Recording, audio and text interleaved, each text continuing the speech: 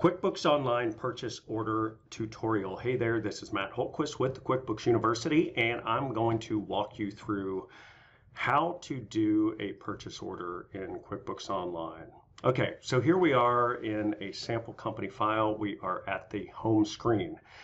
A purchase order is going to be used, it essentially is a legally binding document when you send it to your vendor of your intent to purchase something, okay, from one of your vendors. Now, typically, you're not going to see them for services and things like that. You're going to see them for inventory or other items that you might be reselling to a customer.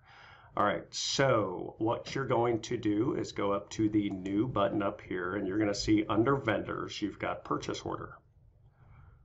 Okay, so it brings up the purchase order screen, very straightforward, which, you know, QuickBooks is pretty good about just setting up these screens and walking you through them. So first, let's pick a vendor. We're going to say, let's see, we'll say Computers by Jenny. And you'll see it brings up the email, the mailing address. Now, ship to, if you are drop shipping this directly to a customer, you can choose that. We are going to assume that we're going to ship it to our office and the sample company, Craig's Design and Landscaping. We've got the date, and if you want to put ship via FedEx, UPS, whatever it is, you can add that in here. Now, the important thing to make sure that you get right is down here. You've got category details and you have item details. Category details are just going to be expenses of the company. So, for example, you know, the category is basically your chart of accounts, and if this is a purchase order for something, maybe equipment rental, something like that, then you're going to put it under category, the description, the amount, and you can assign it to a customer to be billed. Now, that is not as common as item details. Item details are going to be items that you order that are your inventory, or things that you resell or you buy for a customer, etc. So we're going to use that example.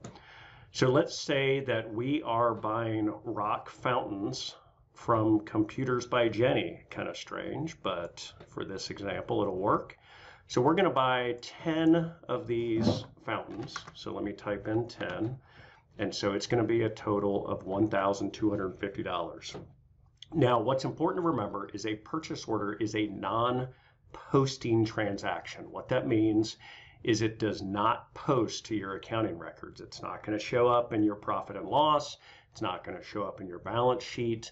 You can look it up, and I'm going to show you how to look up your open purchase orders, but it does not affect your accounting records until you actually receive the items and receive a bill. So it is a non-posting transaction.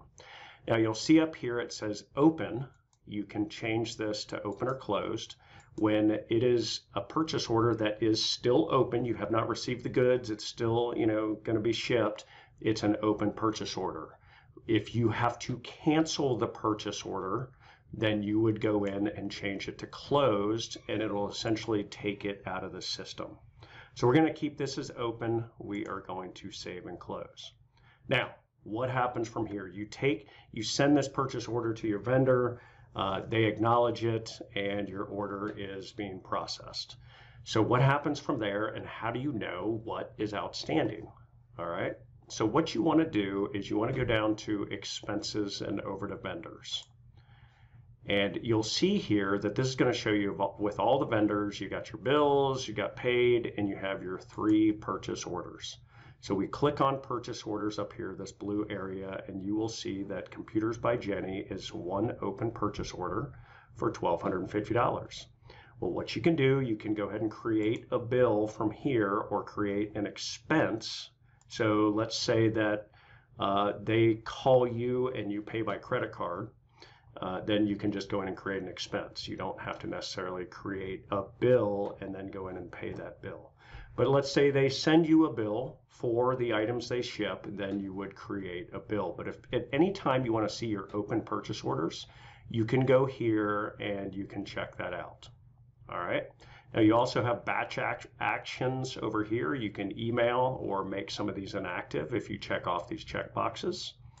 All right, you can also go in and view the purchase order by clicking here And if we go over here, you can view and edit. All right, so if you need to go in, if this gets canceled, you can close this out right here. All right, so let's X out of here. Let's assume now that you do just get a bill in the mail and or email. So if you just go in your normal course of the day and you go in and you go to bill to enter a bill, and we choose Computers by Jenny, you're going to see that it shows up over on the right side. So you can add this, and this is basically converting this purchase order to an invoice at this point. At this point, this is when it's going to go into your accounting record. So if we click Add, it'll now take it out of Open Purchase Orders and put it as a bill, and it's going to automatically enter. If you need to change anything on here, of course you can. So let's say the amount comes in at $12.80. We can change this to $12.80. All right. If this is billable to a customer, you can of course click billable, and you can also click the customer. So from this point, we're going to save and close. And now we have a bill in the system for the purchase order. So we're here in the vendor center. You can see here the purchase order, and then it went to a bill.